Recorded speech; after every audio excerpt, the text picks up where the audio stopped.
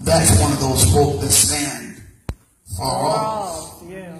And they watch what God is doing. Yes. Amen. Yes. Amen. Amen. Amen. Come on. Bless you, Lord.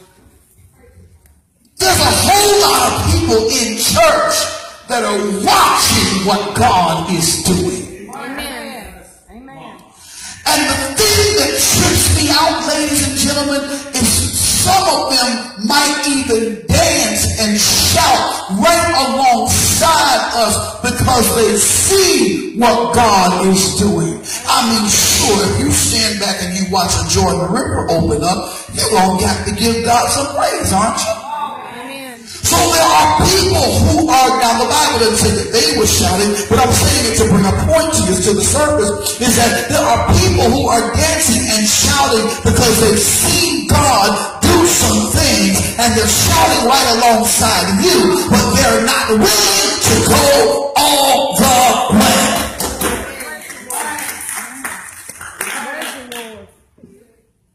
They're the people who complain about how bad things are in their life and how much they're going through all the time. But they don't understand. They look at you and they know you're going through some things. They know you're suffering. They know you're having hard times. They know your money still isn't looking right. But yet you have not lost your joy. Am I talking up in there? You haven't lost your mind. You didn't know whether you'd be able to pay the electric bill or the car note or whatever bill you had to pay. You weren't quite so sure, but you didn't lose your mind in the process. And they're wondering, wait a minute, how is it that I'm over here and I danced alongside you, I shouted alongside you, but yet I'm over here about to lose it because things in my life are going crazy, but you are at perfect peace. It's because you stood afar off and I decided I'm going all the way.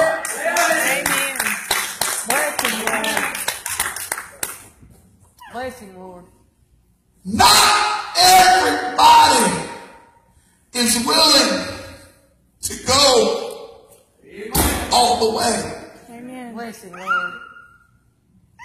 Blessing, Lord. Elisha was about to take the forefront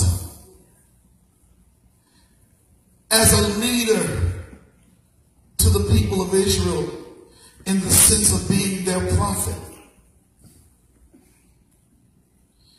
And he was among a people that he had to have something to show that God was validating him. Ladies and gentlemen, whether you recognize it or not, we live in a world and in a society where the people want to see something. Amen. Amen. Y'all gonna talk to me up in here? Amen. They want to see some kind of validation that you really are who you say you are. They know you go to that church up on the hill, but that doesn't matter much to them because today, for most people, church has become a joke. For most people today in our society, church and church people are a joke. Because half of what we say we believe, we don't really believe. We believe it in theory, but not in reality. Y'all got it. Y'all got it. Y'all got it. They believe it in theory, but not in reality. I was so blessed last night when I heard the testimony that one of our young brothers in the Lord went to the nursing home and laid hands on somebody with a growth on their neck. And when they went back, the growth was gone. Hallelujah.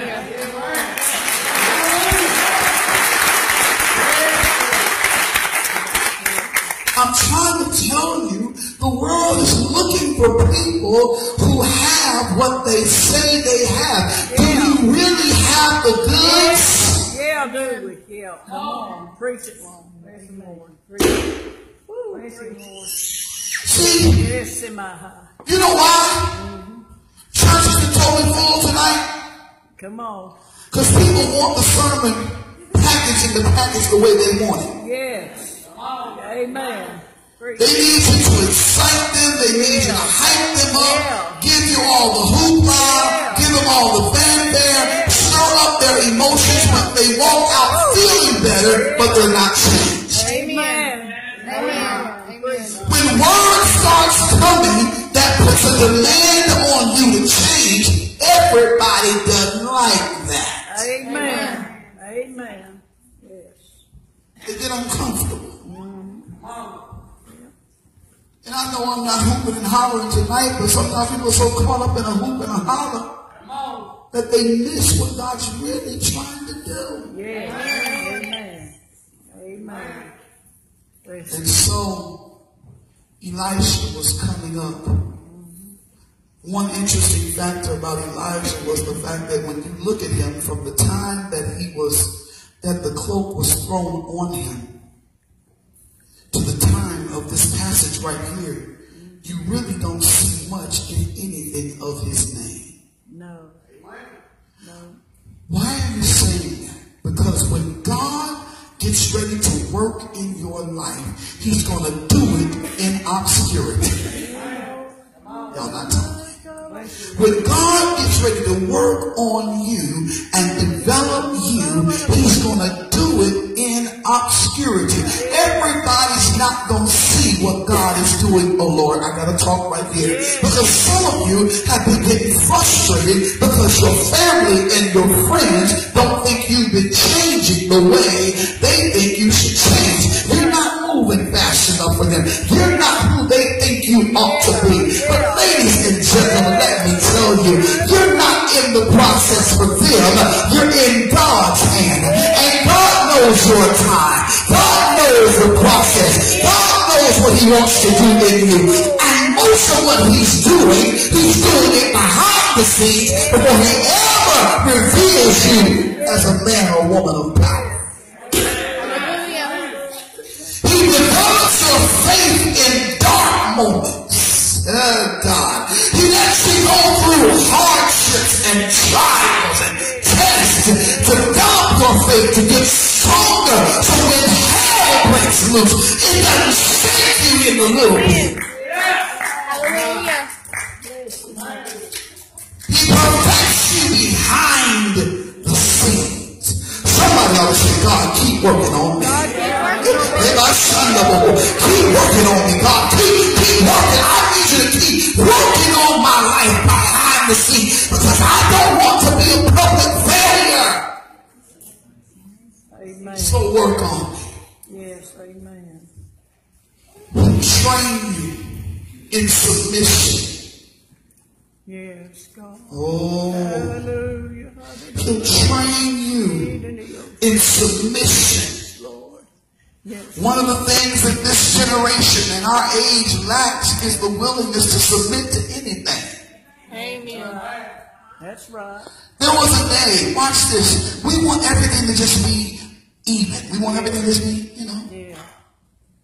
There was a day when you got trophies for being first and second place. And if you weren't first and second place, maybe third place, you didn't get a trophy. That's right. It challenged you to become better. But now they got to get everybody a trophy because you don't want to hurt anybody's feelings. They want everybody to feel like they matter. It's not that you didn't matter. It's just that you strive for excellence. If I give everybody a trophy, I don't feel like I have to strive for anything. That's right. That's right. Preach it. Amen. God help us. So we don't want to submit. Let me get back to the point of submission. We don't want to submit to anything. There was a day when people respected police officers. Now, I understand that there are police officers who don't do what they're supposed to do, who are corrupt and so on and so forth. I get that. I'm standing here as an African-American man making that acknowledgement, but at the same time, not everybody's bad. Amen. I'm standing here as an African-American man making that statement too. Yeah. Let me make sure I'm good and clear. Yeah. I'm making both statements. Bless you. I've been racially profiled. Yeah. But at the same time, I've run into some wonderful officers of the law who have not been that way. But I understand my mother and my father taught me the concept of submission and honor. Yeah. Amen. Amen. Bless you. Because there's a honor me. Even the Bible says, obey them that have the rule over you.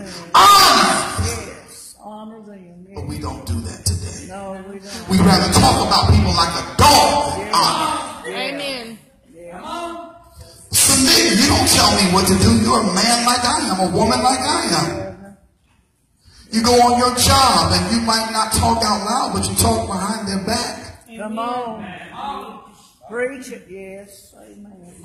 And you wonder why you keep getting passed over for the promotion. No, they didn't hear what you said, but God heard. Amen.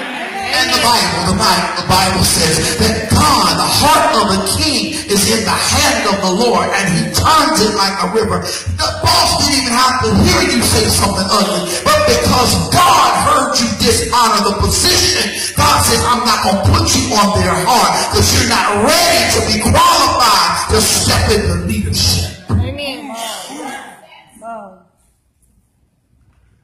So it requires development behind the scenes. Amen. Some of us have become impatient with God's development process. And one of the things we also do is we get impatient because we see God causing our brother or our sister to flourish faster than us. Yeah. Come on. Y'all know I'm telling the truth. When they start doing better in church, or maybe they start getting a little blessing financially, or things start looking up for them, you say, well, God, I've been in this thing 30 years. Why is it that I've been in for 30 years and I'm not as blessed as them? And then maybe they went all in. Amen.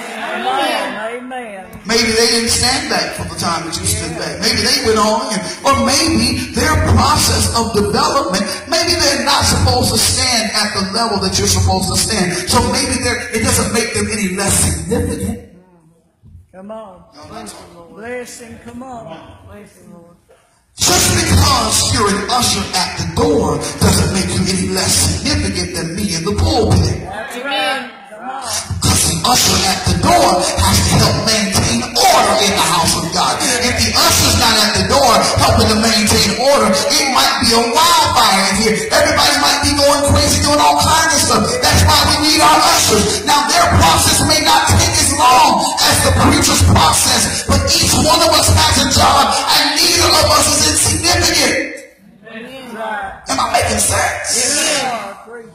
And how dare you act like, well, God, I should be further along than where I know. God knows what is going on. Maybe the reason why you're still in your process is because you need to get some more pride out of you. Amen. Amen. Help us. Yes, preach it. Bless him. So let me move to my text. Bless him. God had to work on Elisha from behind the scenes, get him where he wanted him to go.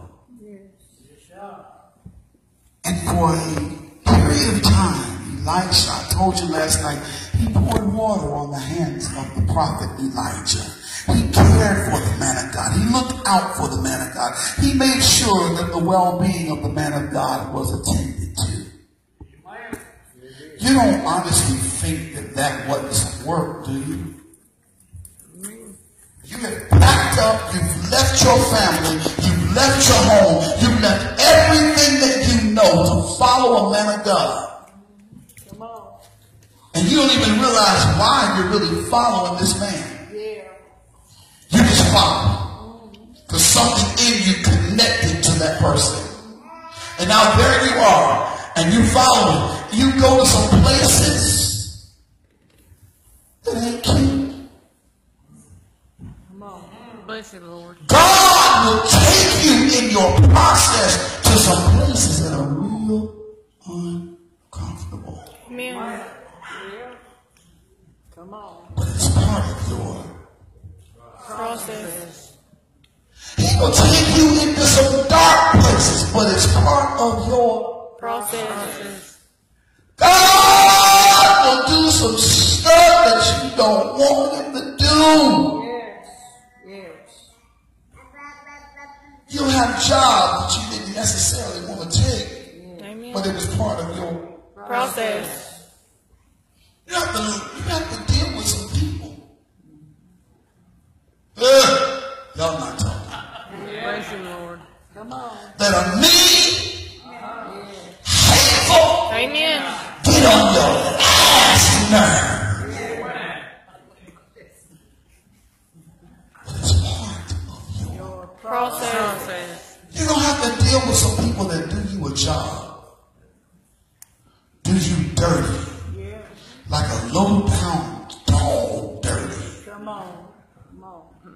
and you still have to forgive them. Amen. Yes, Lord.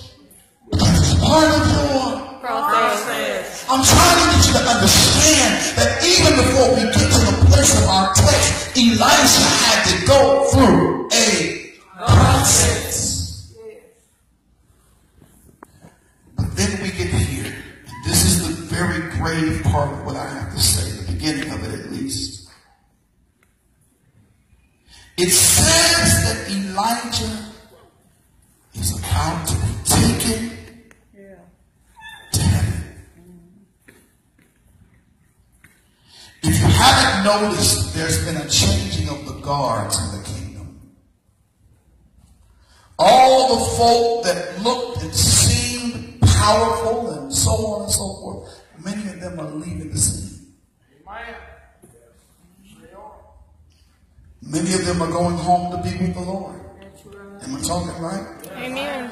Surely they're passing away up here like they're passing away in other places. People who have been sergeants and generals in the body of Christ are now beginning to go home to be with the Lord. Amen. People who, and the thing is, they didn't necessarily have to have a title. Talk on. They didn't necessarily have to have a title. They didn't necessarily stand behind what we call the sacred desk. Some of them sat right in the pews among you. Amen. Among us. They sat in the pews among us, and they were prayer warriors behind the scene. You may not have known all the prayers that they prayed, but when they were at home, they would walk the floor and say, Father, in the name of Jesus. And when they would pray for something, they would see the hand of God show up, and God would move. And they weren't ashamed to get up at 2 o'clock or 3 o'clock in the morning and pray and walk the floor. They would make decrees in the atmosphere and see God move. Amen. There were unsung generals that were in this army of the Lord that have gone on to be with the Lord. And I come to tell you that what they were trying to get us to experience and trying to get us to see was that there's something to this big God that they serve. And many of us stood and we watched the far off. We were in church, but we watched them afar off. We didn't know what Grandmama was doing in that back room when we would hear her just moaning and groaning. We didn't understand it then. Yes. Come on. Amen. But something was happening. We were being exposed to the works of the God of Grandma. We were being exposed to the work of the God of our dads and our mom. We were being exposed to him, even though we didn't really have full relationship with him yet and know him like that. But many of them have gone off the scene, and you not understand, ladies and gentlemen, let me say this also, that some of them have not physically gone off the scene, but in your life, God has caused some of them to have to back up or been disconnections in your life. Maybe you had to move here with your new husband that God gave you, your new wife that God gave you. Maybe they're still down in another city, another state, and you can't depend on mama. Oh, I wish I had a church right there. You can't depend on mama and daddy anymore. You used to be able to go in the room and say, can I borrow? But now you can't borrow a thing. You're on your own and you got to do it on your own. And you got to learn on your own to depend on the God that grandmama and mama and daddy prayed to. Hallelujah.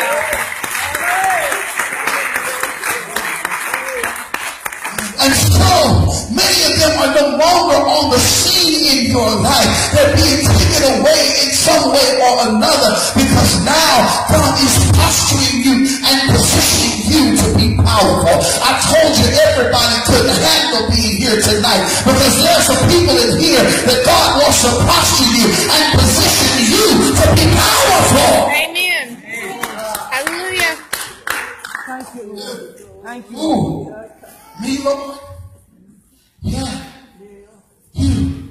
Look around and tell somebody, you.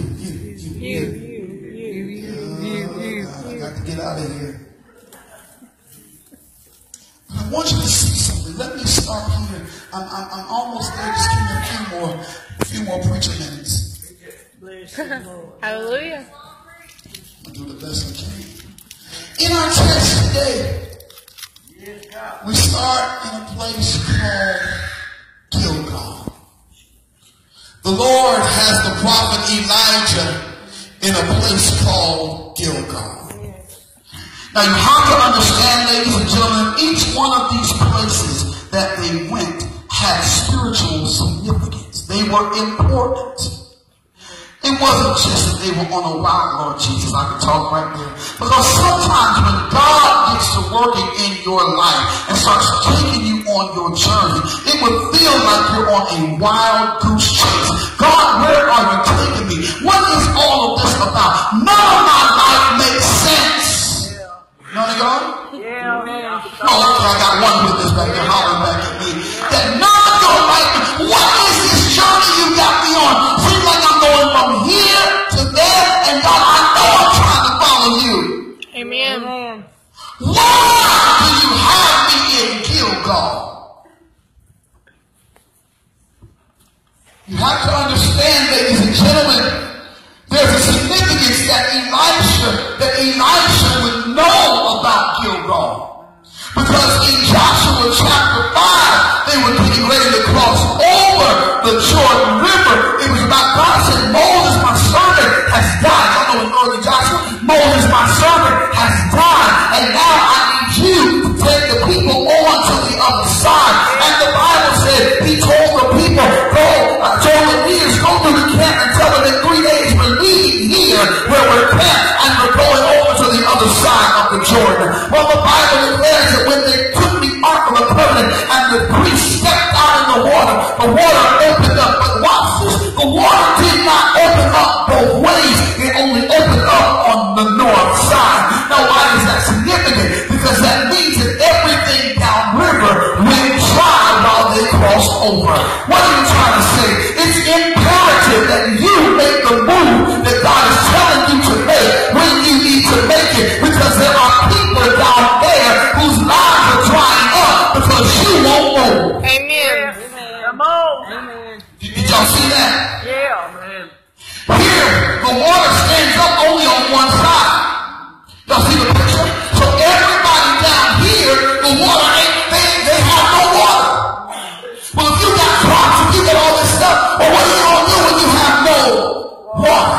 Your life is drying up because somebody over here won't be obedient. I'm telling you, ladies and gentlemen, you got to be obedient because somebody else's life is depending on it. Hallelujah. Bless the Lord. Bless the Lord. Bless the Lord. Bless you, Lord.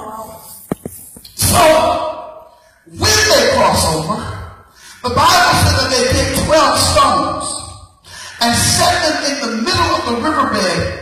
And one section said they said the theologians say that they set some on the opposite side also as an altar, but there was some in the middle of the water.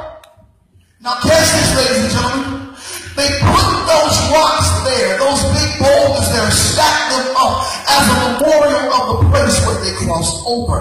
This is the place where God brought us over. Well, why is that powerful, Brother Zay? Here's why it's powerful. Because you could only see the rocks when the water was low. Amen. Y'all shouted me.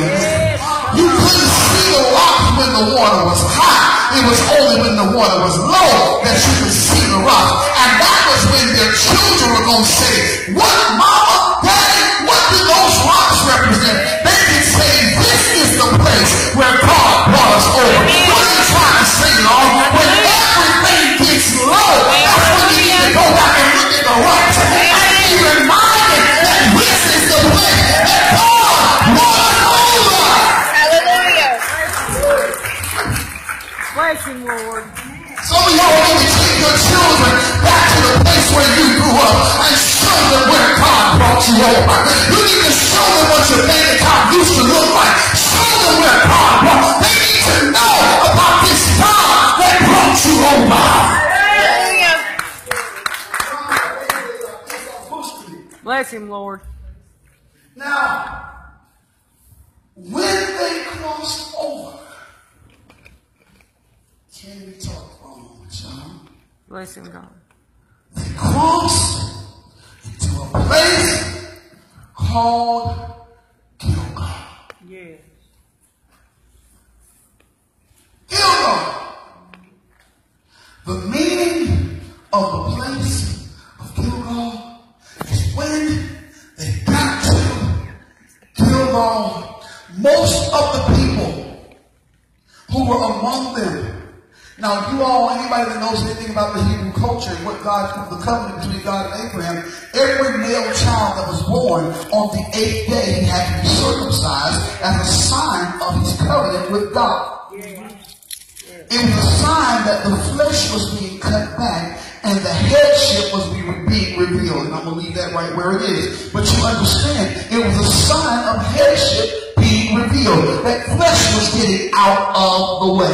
What are you trying to say? It was in Gilgal, the place of cutting, that they inaugurated, because most of them that were there at this time had not been circumcised. They had not been made a part of that covenant, even though they were covenant people. So they had to have their flesh circumcised.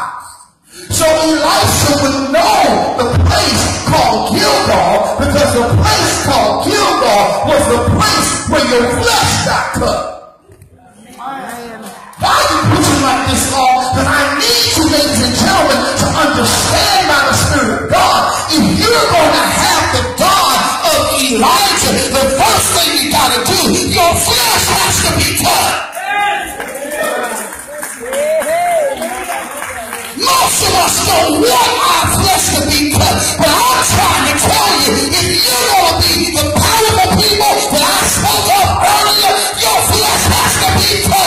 You ought to be somebody if you're willing. Say, God, I know it might hurt, but cut me, God, if you have to. Take away the people that don't belong in my life. Get rid of the stuff that I shouldn't have. God, I need you to deal with my flesh. No good thing dwells in my flesh. I don't think I'm going to get to finish this tonight, because there's so much more I got to give. Yeah, bring it on, Father. Bless you, Lord. I'll help you. I promise you, I got so much more in this right now. Yeah. Listen. Bless you. Listen.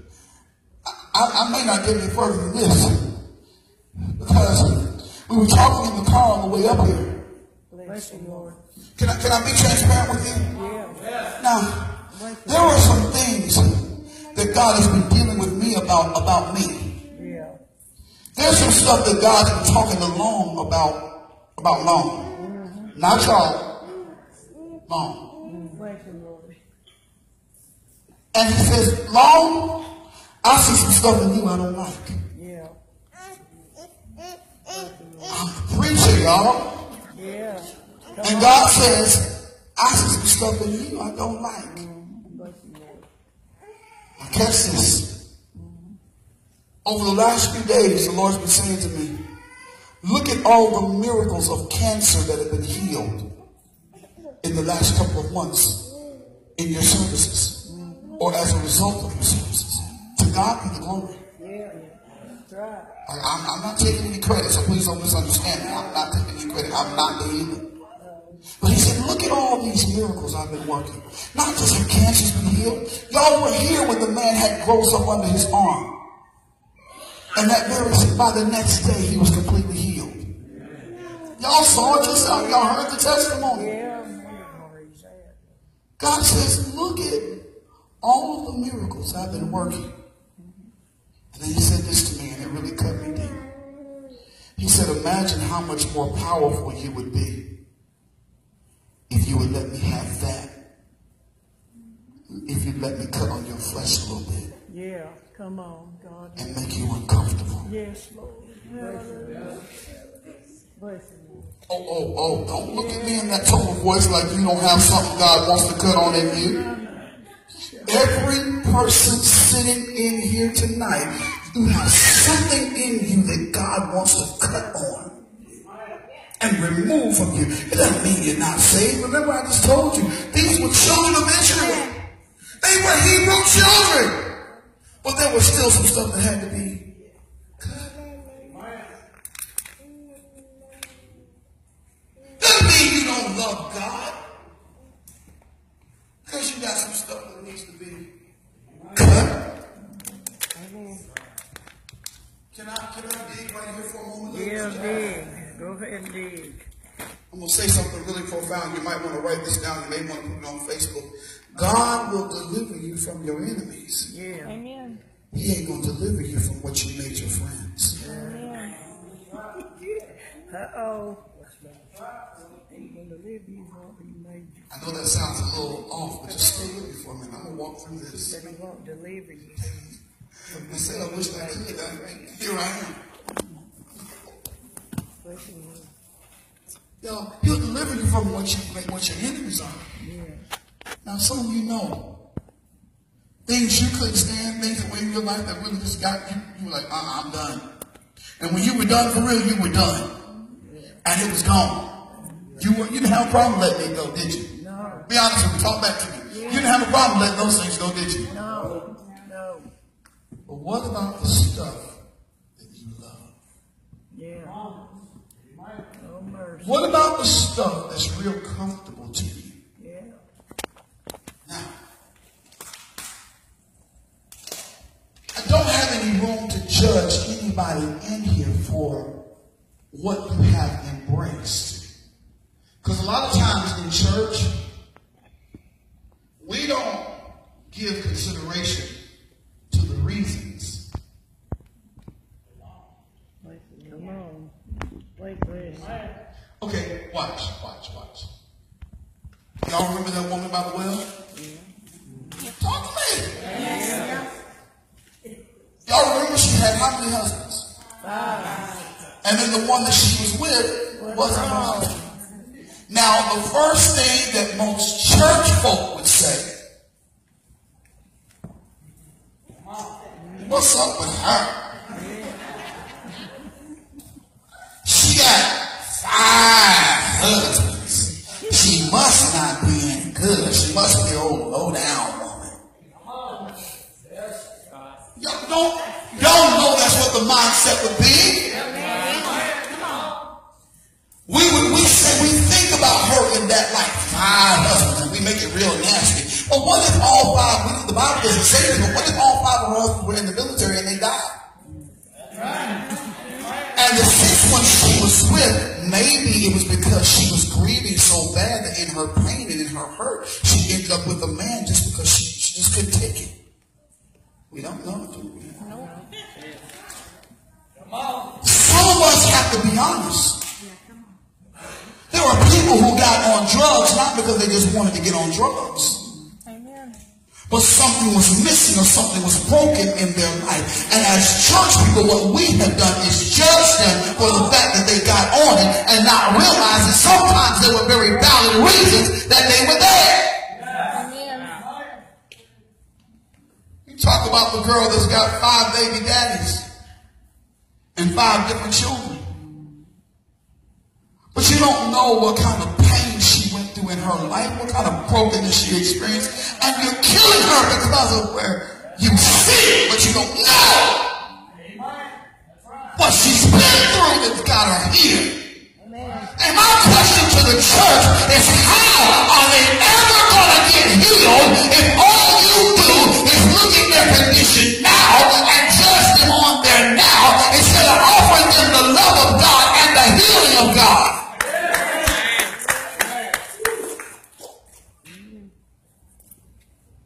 Some of your nasty flesh that needs to be cut. Yeah. Amen. Now, we judge people by their condition, not understanding that there's something that caused them to embrace this flesh thing that they made a part of their life. And so, people can't come to church and be honest anymore. Amen. They won't. If I said right now Any drug addict in the room come to the altar. There may be people who in here on prescription pills that they will sit right there because they're afraid of what the church is going to do and how they're going to be judged. Amen. Amen. And it's a horrible, sad fact that it's like that in this place. Not specifically here, but the church at large. But what he's saying, Mom, God is after. He's got to bring it. We're going to be great and powerful. God's going to have to cut on your flesh. Amen. And he's going to come after. I said, God will deliver you from your enemies, not your friends. The things that you embrace. So let me tell you what God will do sometimes. Can I borrow you, Nikki? Come on. Now, don't anybody get any crazy ideas. Just because I travel with her up this road, ain't nothing going on. Let me be clear about that. Don't play this. Y'all know church folk. Well, he rides in the car with her every day. You know that it's something gotta be. I wonder if they're dating. I wonder if they're married. Or they gonna get married. I wonder if they.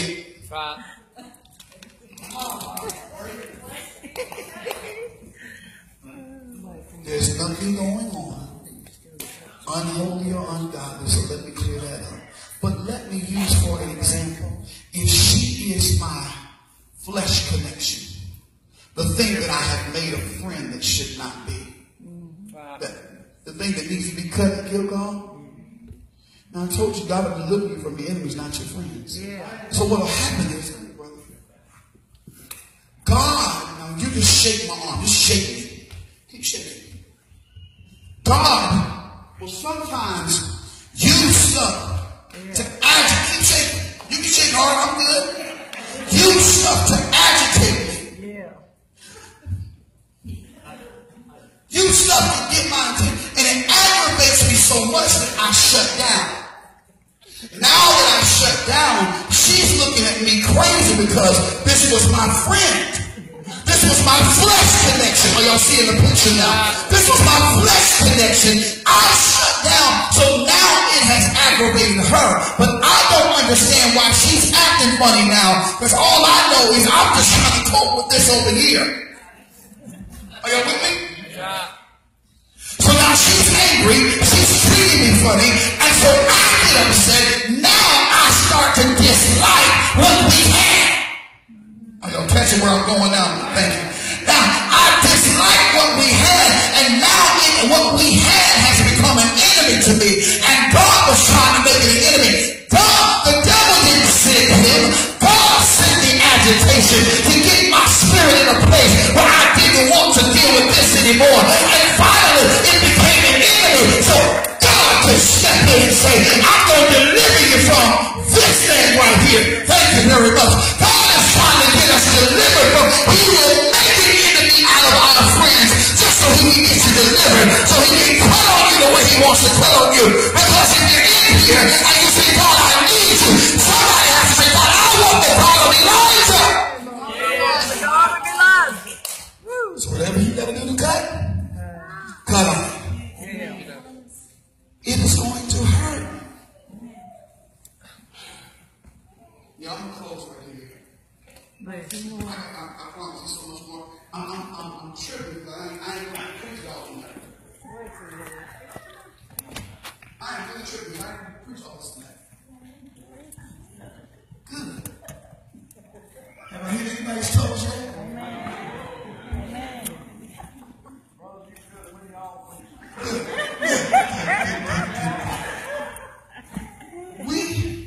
Okay. Since I'm doing surgery, let's go a little further. Since we're in Gilgal getting cut tonight, can we talk about our salvations?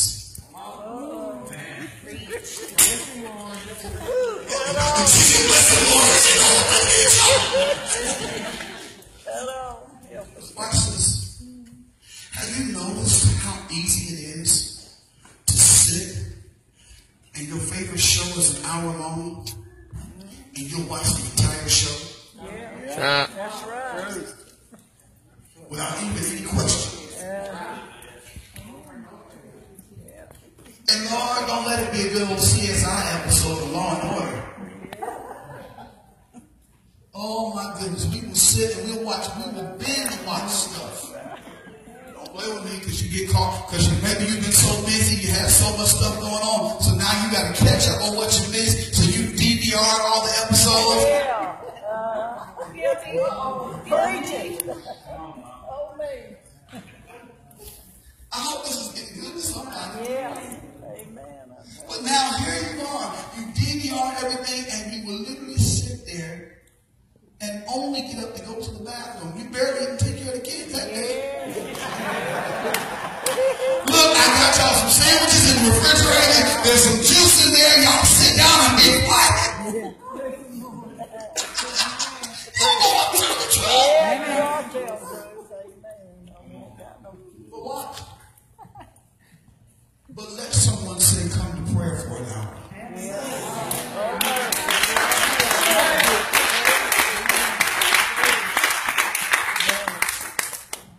I go to churches sometimes, and for me, before service, I don't like a lot of talking before service because it messes up the atmosphere. I believe if you're coming into the house of God, you should come in prayerful.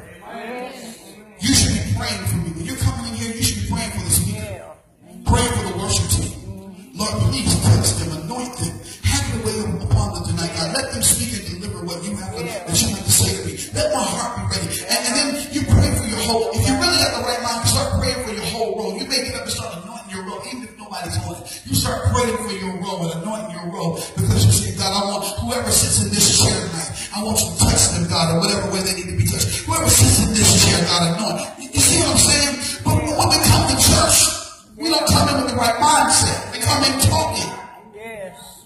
You can call them on the telephone and talk to them after church. Listen. Or you can schedule to go to lunch with them someday and talk. Yeah. Or talk to them after you get out the door. But the atmosphere of the sanctuary ought to be kept sacred. But now, as I prepare to close, ladies and gentlemen, that's the first close. But when it comes time to pray, I've been in churches where I'll get up before services, nobody else is praying. I'll grab the mic and just start praying. And I'll start pushing. And folk are looking at me like I'm crazy. What is he doing? Praying.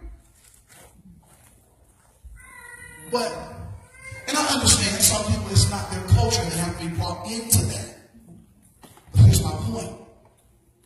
If I pray any more than 10 minutes, they may join with me for a few moments, but after about 10 minutes, they sit down. Okay, I'm done now. I can't hear any longer. And they don't do anything else. They just sit there. They don't keep praying. They start fiddling through their purse or playing on their phones or whatever.